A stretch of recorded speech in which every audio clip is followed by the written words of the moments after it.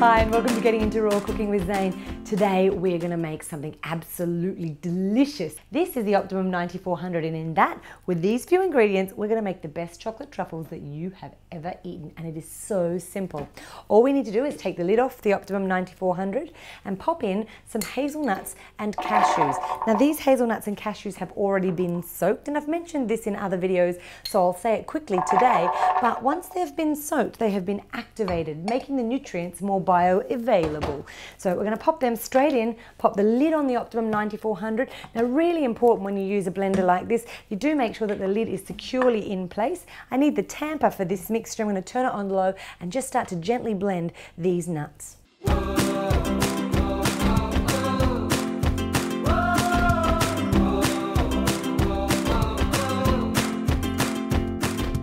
So after we've done that on low, we've got them nice and mushed up. That's a professional term, by the way.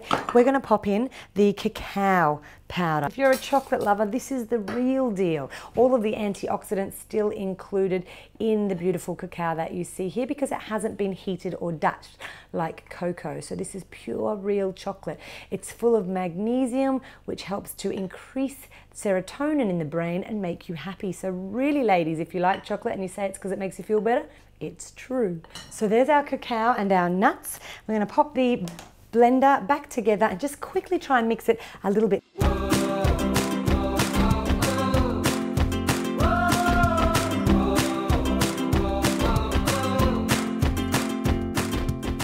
From here, we're going to add all of the liquids that are included in the recipe, along with some beautiful vanilla bean pods. I just cut the vanilla bean pod and took the seeds out of the middle. I'm going to put a little crunch of salt, and this is an important ingredient even in sweet foods. This is something that people miss out. Salt, like Himalayan rock salt or even better Celtic sea salt, contains loads of the minerals that your body needs to be healthy. I'm going to pop in something that I wouldn't normally use, but I want to try it out. This is liquid stevia. I'm going to put 6 drops of hazelnut flavored liquid stevia into this particular mixture so that these 4, 5, 6, can't speak and count at the same time, so that these truffles taste a little bit more hazelnutty than usual. Now you can use any liquid sweetener that you like for this particular recipe, but I like organic coconut nectar. It's absolutely delicious, and unlike agave, it is actually raw and it's not been heated at all, and it contains amino acids, which means that even though it's a sweetener, it's not as refined as white sugar or any of the other sweeteners, and those amino acids help with the protein building blocks inside of the body.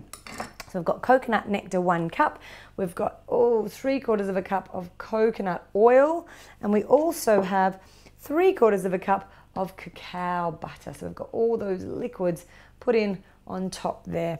So all I'm going to do now is blend and mix.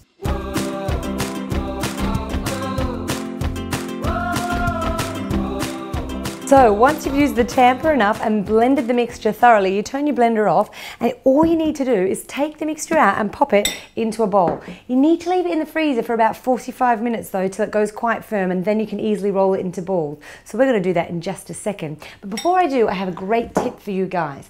This little thing is a dish strainer, usually for your knives and forks. But what I've done is I've taken the lid of one of those cheap plastic Chinese containers and made a circle to fit in the bottom. And so now, when I finish blending, I have somewhere to leave my tamper. We'll be back in just a sec.